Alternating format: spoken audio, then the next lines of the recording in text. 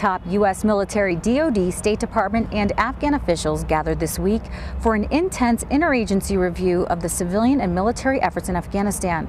Commander of U.S. Central Command General James Mattis and ISAF Commander General David Petraeus attended the two-day rehearsal of concept, or ROC Drill, that focused on 9 areas to include security, governance, rule of law, agriculture, and reintegration. The ROC Drill gave officials a chance to review shared goals, plans, and resources required through December 2011 that will support the Afghan government's strategies. This event also allowed officials to discuss a variety of scenarios to help synchronize efforts and to ensure that military and civilians are able to achieve President Obama's goals, the goals of the international community, and the Afghan government. Reporting from Kabul, Afghanistan, I'm Petty Officer Liz Murray.